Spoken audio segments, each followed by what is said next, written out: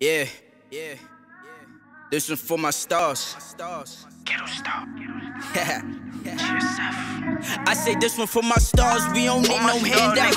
Y'all see me spitting bars, nigga, this the plan now. Work is work, nigga, don't you ever change that route. And free my nigga California from about that gold pound. I say this one for my stars, we don't need no handouts. Y'all see me spitting bars, nigga, this the plan now. Work is work, nigga, don't you ever change that route. And free my nigga California from about that gold pound. Spitting different verses, I said ain't no time to let up. Young nigga working, I say watch me fuck them texts up. I was very involved in the MAYDAY demonstrations, and it was such a stressful time, and not because of the demonstrators, but because of the politics. It was such a crazy time.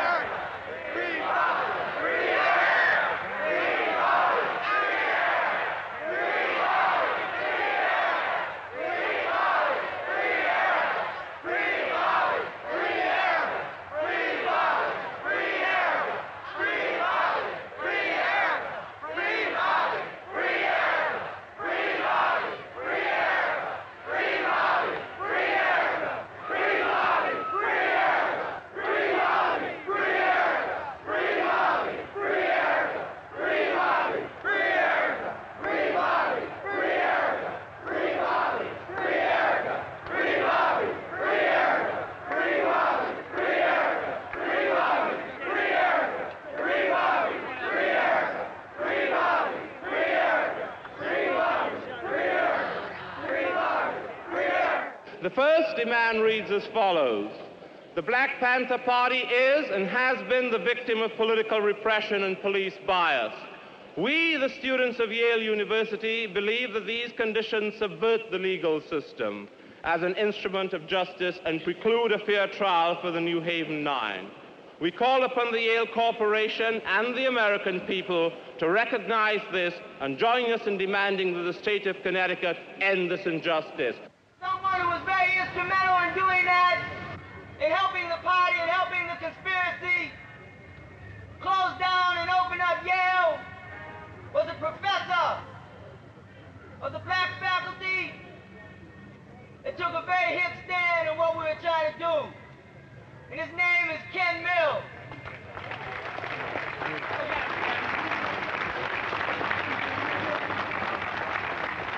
All power to the people! As a resident of New Haven, as someone who struggled to close Yale down in order to open it up to reality, and as a black man who knows, as all of you must know, that the highest duty for every single individual in the world today is to struggle on behalf of the oppressed peoples wherever they are. We welcome you to New Haven, we welcome you to struggle with us, and we ask you to conduct that struggle with revolutionary commitment to the peoples of New Haven, to the task of keeping this struggle going beyond these 2 days, and we ask you to be disciplined, because the highest duty of a revolutionary is to be disciplined on behalf of the people. And that is what we ask of you. For power to the people to be disciplined. This is not the time for violence here. And you know it, and we here in New Haven know it as well. It is not the time because the struggle has just only begun, and it has to continue. Suddenly, Yale was a place where there were teach-ins on the weekend about the atrocities in Vietnam. SDS was starting up. Black Panthers were having rallies downtown. There was a sense of seriousness of being in the world. I think our generation was really thoughtful about, because so much was happening. Kingman Brewster was fabulous throughout this whole thing. He really brought Yale together in terms of his statements about Bobby Seale. He said that here's a man, and I don't think he can get justice. And that really resonated with all the Yale students.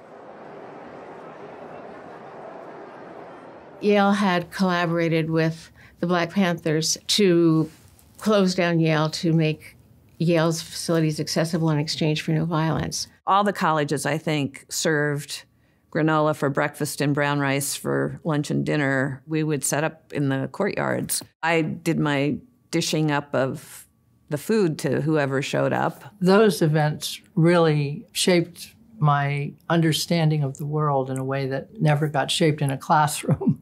In fact, I think most of what I learned that first year had to do with what was going on outside the classroom. I think that for many in my generation who lived here then, our moral compass was formed by being students here, experiencing that. So, members of the Yale community do not feel they can turn their back on the rally and its participants, many of whom share these concerns. I would simply emphasize, as others have, that this is no picnic, this is no Woodstock. There was always a possibility of violence. We have come here. We are revolutionary youth. Mr. Brewster up there has to be educated when he said the other day that this isn't Woodstock. We will not let them separate our culture from our politics. We are a people. We are all together. We are all under attack. America has decided to devour its youth. We will resist. We will not participate in America's Children for Breakfast program. Fuck 'em.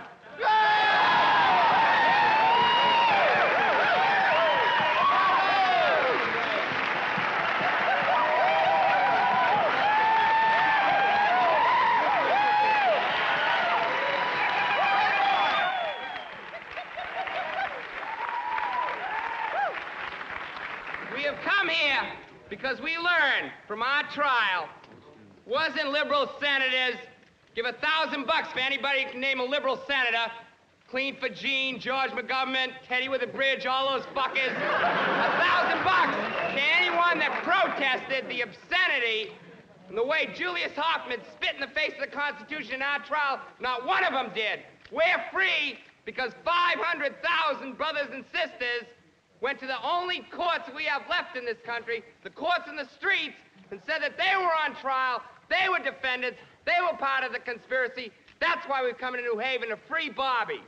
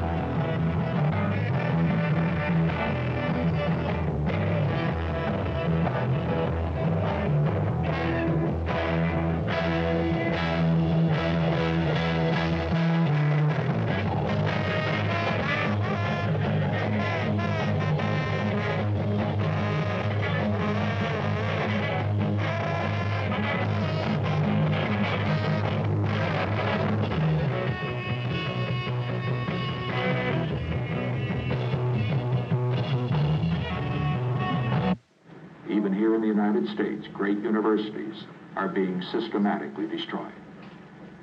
Small nations all over the world find themselves under attack from within and from without.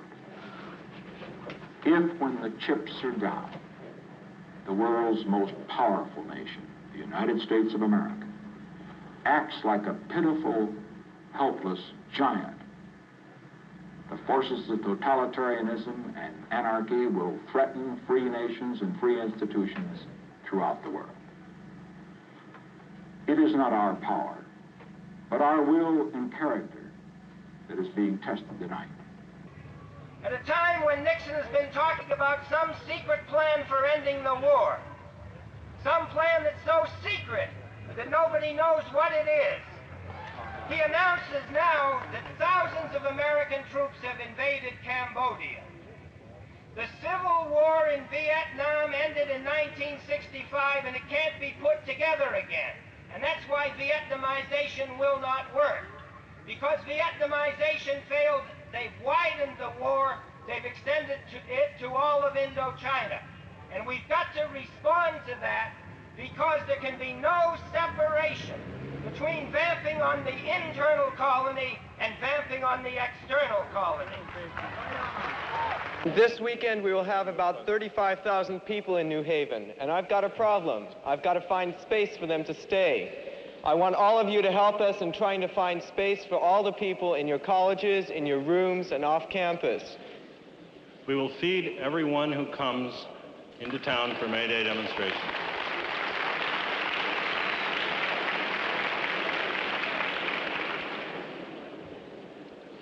There will mainly be 2 meals. The first one will be served from about 10 in the morning until 4 in the afternoon, and it'll be a familia. If you aren't familiar with the familia, you're in for a treat.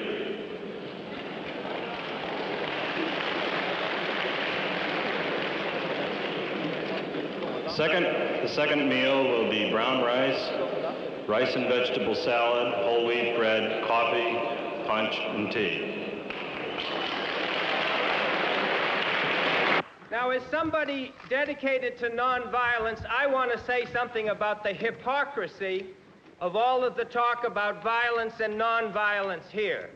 The real issue is that they've been holding Bobby Seale and these other people in jail under intolerable conditions as part of a coordinated plot, a plot coordinated in Washington, which has included the murder of Fred Hampton, Little Bobby Hunton, and 26 others, has included the kind of raids on Panther headquarters that Big Man just talked about.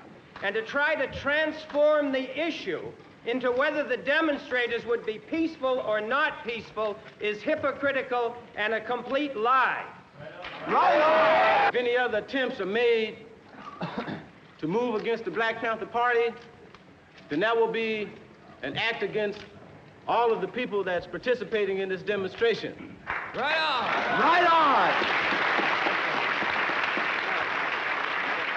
So this means that we will have to move beyond the symbolistic attitude of marches and chants and shouts of all power to the people.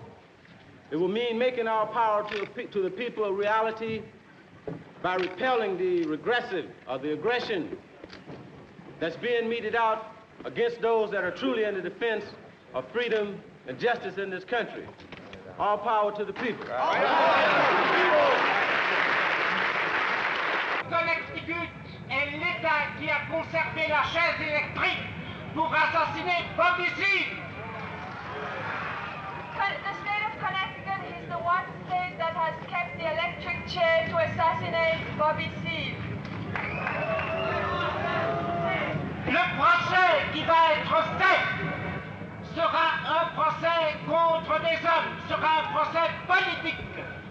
The trial that is going to take place will be a trial, a political trial. Said deep, deep, said down, down, said deep down in our hearts. Said deep, deep, said down, down, said deep down in our hearts. We love the Black Panther Party. We love the Black Panther Party. Said deep, deep, said down, down, said deep down in our hearts. Said deep, deep, said down, down, said deep down in our hearts. Said deep, deep, said down, down, said deep down in our hearts. Said deep, deep, said down, down, said deep down in our hearts. We love the Black Panther Party. We love the Black Panther Party. Said deep, deep, said down, down, said deep down in our hearts. Said deep, deep, said down, down, said deep down in our hearts. Stay off the green! The Panthers have requested that people stay off the green. Please stay off the color green. Listen, you guys, please go back to the campus. The last thing that we want right now is any kind of violence. We do nothing but help Bobby. We've been waiting too long. Listen. Ain't no violence. Everybody, please follow the truck to Fountain's Gate. We're going to have a community meeting inside the Qual Quad. We're going to have a community meeting. Please follow the truck. Please follow the truck.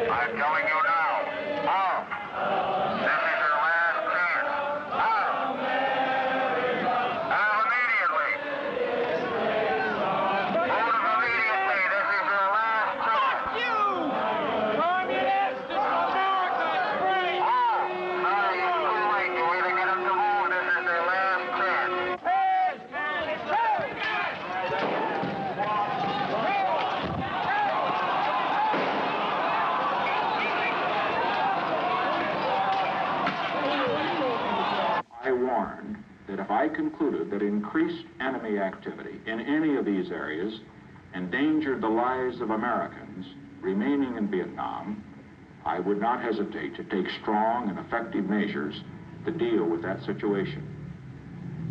Despite that warning, North Vietnam has increased its military aggression in all these areas, and particularly in Cambodia.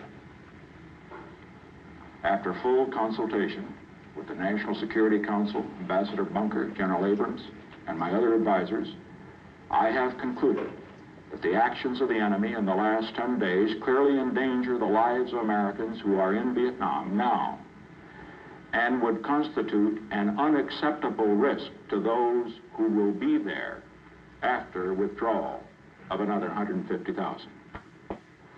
To protect our men who are in Vietnam and to guarantee the continued success of our withdrawal and Vietnamization programs, I have concluded that the time has come for action. As Jose Marti, the Cuban revolutionary, said, the best way of telling is doing. This does not mean arbitrary confrontation, rampages through the streets and knocking down old women. We can't be anarchistic and emotional. We have to be clear-headed and organized. An example of this type of clear-headedness is the fact that Yale students cut their hair and took time to go into the white middle-class communities to rally support for this trial and for the cause of justice in the United States. Breaking windows and snatching pocketbooks will never lay a foundation for a long, hard struggle ahead. Politicizing and educating the various segments of the young, the open-minded, and concerned will. It is not the party's place to tell supporters what to do or what to say. But our duty is to tell all of you about what is necessary for survival in America. I think we're going to find out that as America intensifies its aggression abroad, as it has done in Cambodia, and as it has done in the Middle East, and as it will probably be doing both in Africa and Latin America, you will see it's intensifying its intimidation to stop the second front that's opening up here in America.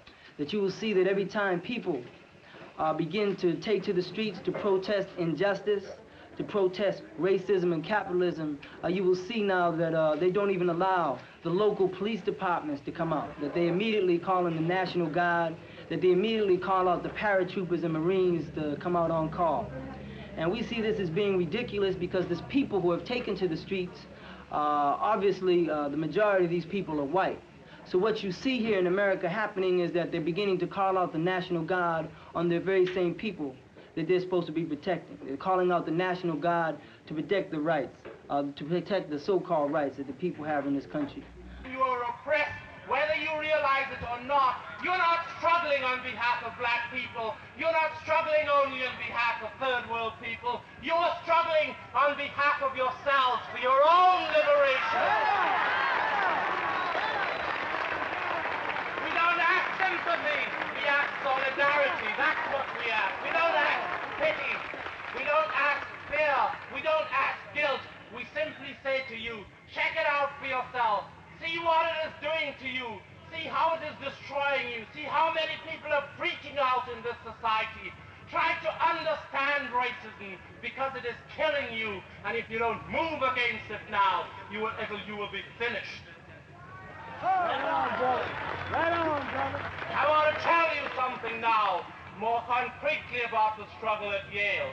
Because it is a monstrosity in many ways. It is an institute of privilege. It is an institute of privilege in a community where the vast majority of people are not privileged, where the vast majority of people, black and white people, are not privileged. Tell the truth. But that does not mean, and the last couple of weeks have shown that it doesn't need to mean forever, that the people at Yale cannot be reached. You've got to realize, and you really have to live this, that this is a struggle that you can't turn away from 1 minute and go back to your ordinary existence and the next minute run out into the streets to protest. Because the nature of this society should now be apparent to everyone.